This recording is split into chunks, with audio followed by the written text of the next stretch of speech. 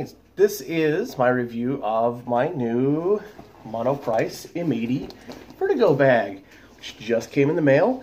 Haven't gone anywhere with it. I haven't even taken any of the tags off of it. It's still all together. So a couple of things that I was some stories. I ordered a M80 bag and somebody had porch pirated it. So the company that I got it from, which was through Reverb, this company in California. Sorry, I don't have your name with me right now.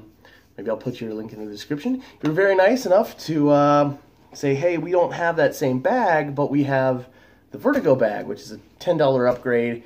And I said, sure. My only concern was that if it fit my real book, which we're about to find out if it does.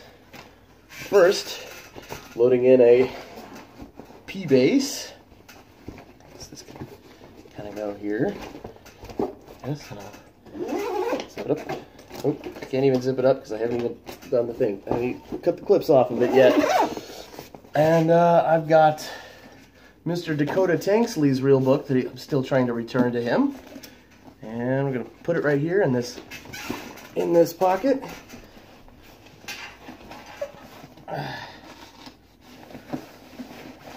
And yeah, looks like that fits. And I've still got room for probably some cables and maybe even a whole pedal or two.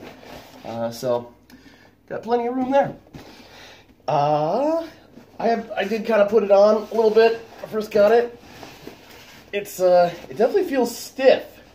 Really, like I put it on, it's like, oh man, there's my support. Oh man, it's supportive. And I guess I haven't even adjusted the strap yet. But you know, that feels real nice. And so the company was nice enough to upgrade me from an M80 to a Vertigo. And I do like this this boot. This boot's nice. It feels stiff and protected. Those shoulder straps feel much better than my old case. Little background on what my case experiences have been. You know, I have burned through many cases, completely just destroyed these backpack style gig bags. I've gone through. I had like 2 Fender ones I've destroyed, a Warwick one, I think maybe a Roadrunner one. I had a coffin case one for a long time that was made out of this cloth that was very easily fixable, and it probably lasted longer than any of the other ones that I had. But at what point does it become more dental floss than gig bag? And I say dental floss because a woman I was dating at the time said, oh, you know, punk rockers always sew their stuff up with dental floss because it's stronger than thread and it's minty fresh. So yeah, at what point was it more dental floss than gig bag? The other gig bag I had was I have a Sadowski gig bag that belonged to a roommate I had, that when he went back to Japan, he didn't have enough room for it. So I commandeered his gig bag, and that was the only case I've had that's lasted more than 2 years, and I've had it for almost 10 years.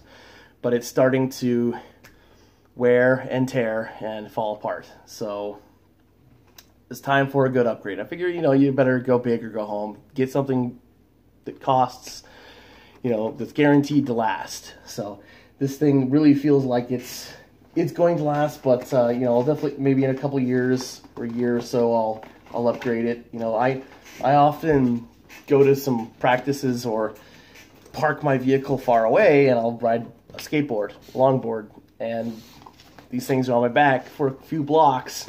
On my back, being pugged and pulled around. So, you know, I definitely abuse the crap out of these things and walk several blocks. You know, I live in Denver now, as you can tell, but I don't do as much walking as when I lived in Hollywood. But we'll see how it goes. I really do dig this bag, and yeah, thanks to the nice people at the store for upgrading me, and thanks to Dakota Tanksley for letting me use his real book. And yeah, I'm gonna try to do some of these base gear vlogs as gear comes in, and you know, the usual stuff. Subscribe or notify or whatever. Until next time, see you.